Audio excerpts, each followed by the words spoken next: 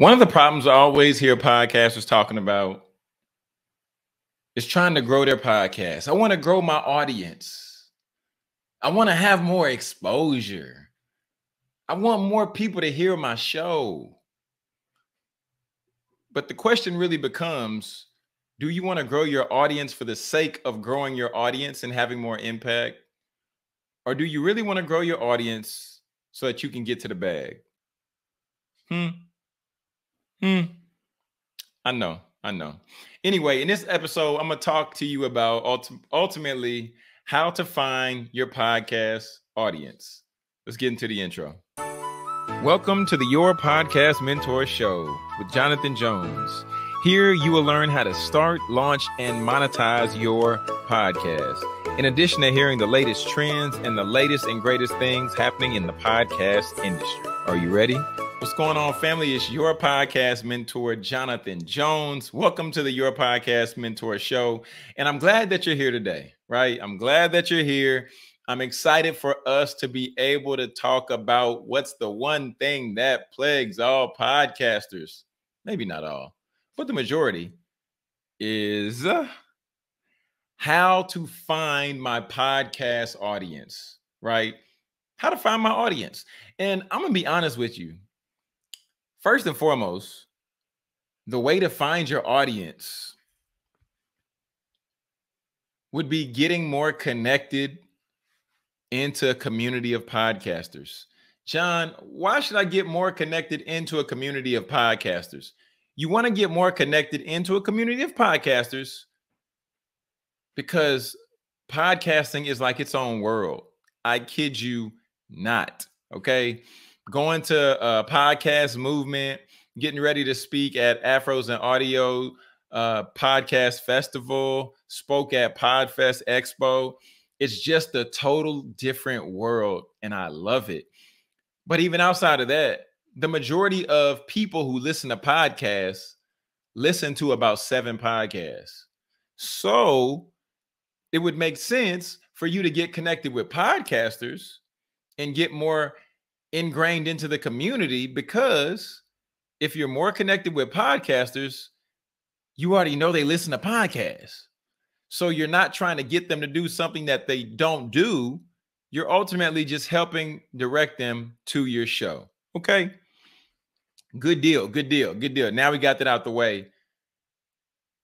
When it comes to identifying truly the audience, right? We have to get really clear. John, but how do I get really clear? So we go from the audience being hundreds of people to being teenagers, to being teen mothers, to being nesting parents, to being a single parent dad. We go and we turn that and narrow it down to one person. We make an audience of one. And the reason I say that is because you want to get to the space to where you're talking to one person, and by focusing on that one person, what's this one person's problem right now?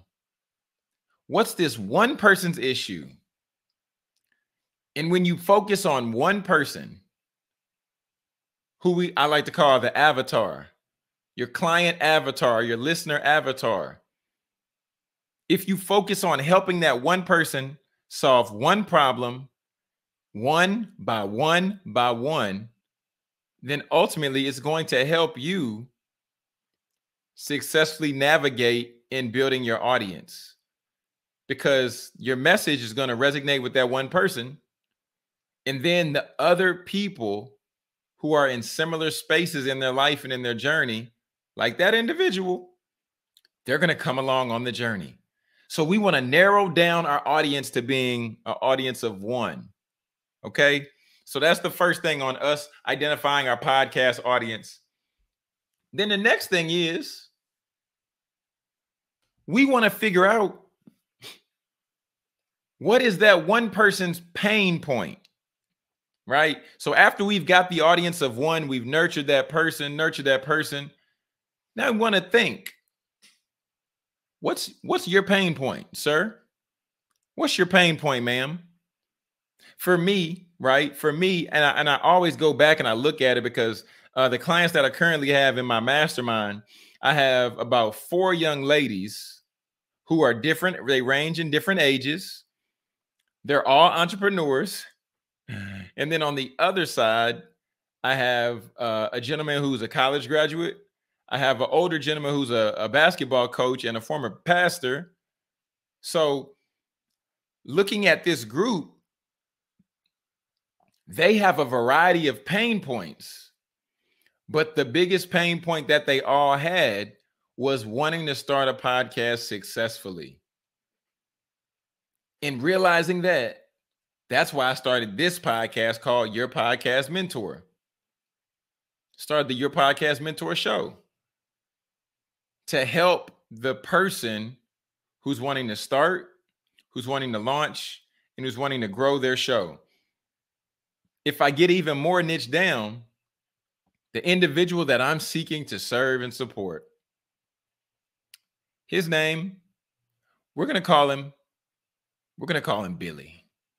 And one thing that Billy wants to do, Billy's a speaker, right? Billy wants to speak at places. He wants to speak at colleges. He wants to speak at corporations.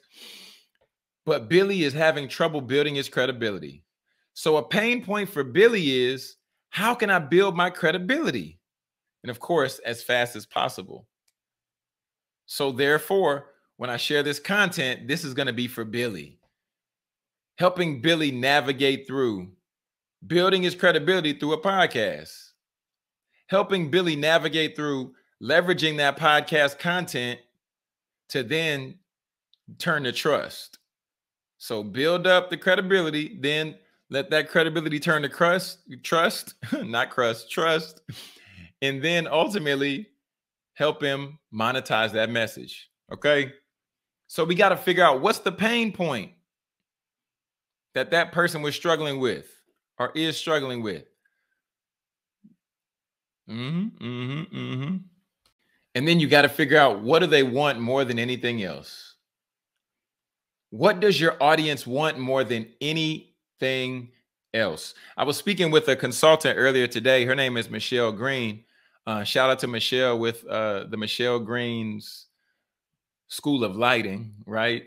And one thing that I've wanted to get some lights put up in the back, right? I want to get some lighting on my back, get it dim, and really bring out the color and really make it pop to make my studio really, really go off. And I'm going to change it within the next few weeks for my friends that are watching on YouTube.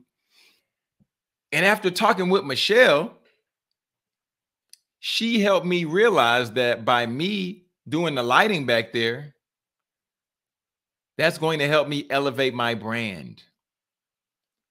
So therefore, the thing that I want more than ever right now is I want to elevate my brand so that when it comes time for me rolling out my high-end product, it's no question of, should I pay this fee for John? The question is, oh, John's done this, John's done that. John has a great professional presence back there with his lighting. Oh yeah, I'm going to pay the fee. I'm going to pay the fee. So you have to identify what your target avatar wants more than anything. You have to identify what's the pain point of your target avatar. What keeps them up late at night? What's the one thing they're like, oh, I'm so upset. I'm so frustrated. God, I can't do this. I can't code for my website. God, I don't know how to paint the wall in a way to where I won't leave streaks. I don't know how to pressure wash my driveway. What's the one thing that your avatar needs? What's the one problem your avatar needs you to solve? Ooh.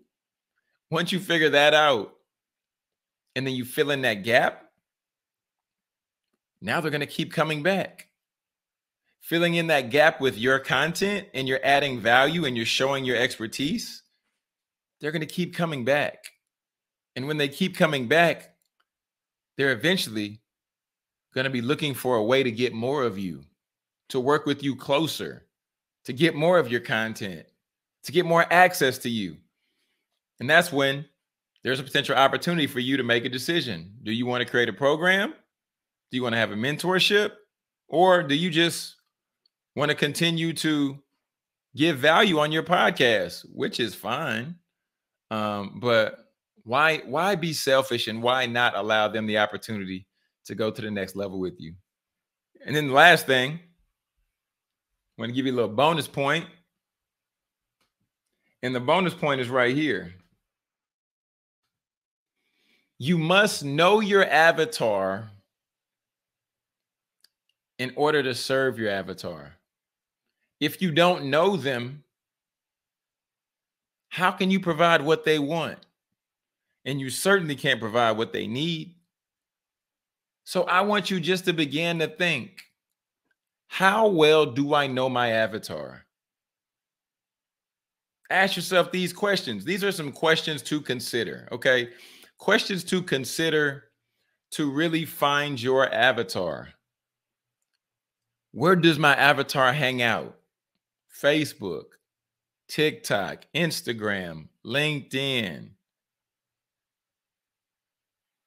Twitter. I want you to begin to ask yourself, where is my avatar from? Are they from the North region? The Northeast, where it's really cold? Are they from the far West? The Midwest, the down South? Because if you know where that person is, then you can refer to them with a certain language. People in the Northeast typically wear Timberlands, and they go play basketball at the Rucker. Well, maybe not at the Rucker, but that's something that they're known for up north, well, Northeast. Then on the West Coast, they're known for earthquakes. They're known for the Lakers. They're known for Hollywood. They're known for Rodeo Drive. The West and the East, both coasts, are expensive to live on, especially if we're talking Northeast. They're expensive to live there. However, but they create two totally different experiences. And that's the same question I have for you. How old is your avatar? If they're in between 18 and 25, they're trying to get out of college. They're just trying to survive. If they're 55 to 70, they're trying to make sure that their kid's good, the family's good, their will's in place. What are the concerns that your avatar has? What's something that your avatar is in need of right now? Because that then opens up the aspect when we talk about monetization. Because the podcast listener who's 18 to 25 more than likely is eating out a lot, more than likely is hitting happy hour, more than likely is going to do a lot of fast food, versus the avatar who's 50 to 75. They're typically going to be more aware of their weight, probably more aware of their money, right? So they might be looking, hey, let me find some places to where I can see about investing my money. Yes, 18 to 25-year-olds invest as well too, but we just want to know where our avatar falls on the age spectrum to ultimately be able to determine what we should be presenting them with. So I hope this episode has added value to you. If you're watching on YouTube, comment down in the comment section. Let me know what you took away, because I would just love to know if this has been beneficial to you. If you aren't subscribed to the YouTube channel, I'm going to drop a link in the show notes. But it's just Jonathan Jones Speaks - your podcast mentor on YouTube. And before we get out of here, I want to make sure that you can always connect with us on the website, jonathanjonespeaks.com/mentor. We might be updating that website here in a little bit. So the website is going to be in the show notes. Just know that much. And then also, if you have any questions, go to the website, whichever one I have in the show notes. It might be Jonathan Jones Speaks -mentor/mentor. And then we have a voicemail feature down at the bottom. Click that orange microphone or that orange button and then leave your voicemail asking your question. Because I want to answer your questions. I want to make sure that I'm helpful to you right now where you are in your podcasting journey. All right. So family, Until next time. All right. Until next time, let me give you the recap. How do you find your podcast audience? You shrink it from being an audience to being an individual. Ooh, that was good. So shrink from going an audience to an individual. Then you have to know what's the pain points? What's keeping them up at night? What are they needing a solution for? Right? Then we go, what is it that they want right now more than anything else? What is it? What is it?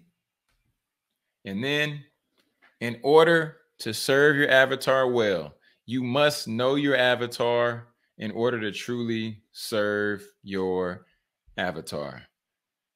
Until next time, family, it's Jonathan Jones, your podcast mentor, and I'm here to help you start, to help you launch, and to monetize your podcast. All right. So until next time, it's Jonathan Jones. Peace and God bless.